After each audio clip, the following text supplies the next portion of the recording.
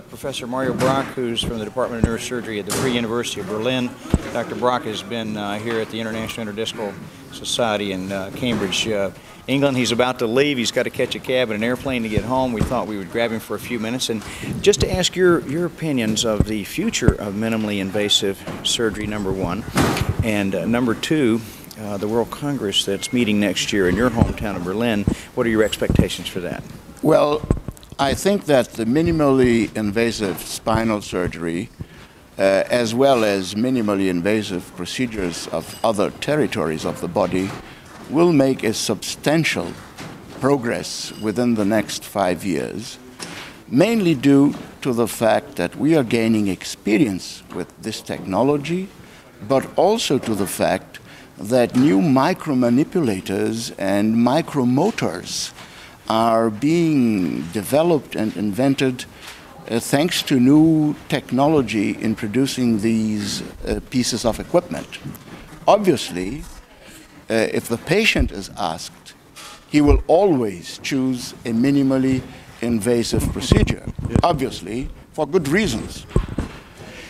And in the flow of this progress, this is why a group of people has decided to organize next year in Berlin from August 27 to September 1st, the first World Congress on spinal surgery and related disciplines. In other words, not only neurosurgeons, orthopedic surgeons, spinal surgeons, but also physiotherapists, radiologists, everybody having anything to do with the column must sit around a table.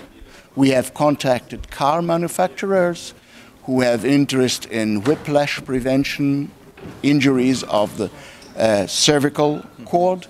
We have contacted furniture manufacturers who claim that they produce pieces of furniture which are friendly to the spine. And we will have a series, a large forum. And at lunchtime, we will have lunch seminars, but they will not be called lunch seminars. They are called high noon controversies, just like that movie of Gary Cooper, High Noon. And each of these high noon controversies will have two speakers, one pro and one contra, a given very, very debated topic of spinal therapy. That's wonderful. We very much enjoyed your paper, speaking of new therapies on monitoring patients under percutaneous procedures that are awake and alert. Could you comment just briefly on what you think the future of that is? It looks very promising. Obviously, it is very important to know anatomy. And it is very important to respect and preserve anatomical structures. But whatever we do is to restore the functional capacity of the patient, be it by making him able to work again. And our main concern is, of course, not damaging function of the patient.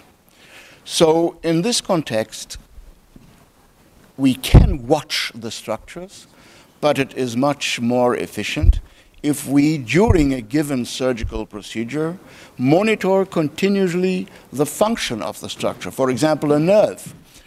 It is important to see that that nerve is not injured, but it is at least as important to see that although not, let's say, cutting or tearing the nerve, we are not damaging its function by manipulating it. A fact that not necessarily is seen, but is felt by the nerve. So I think that monitoring of function is really here to stay and will be introduced more and more into our therapeutic activities.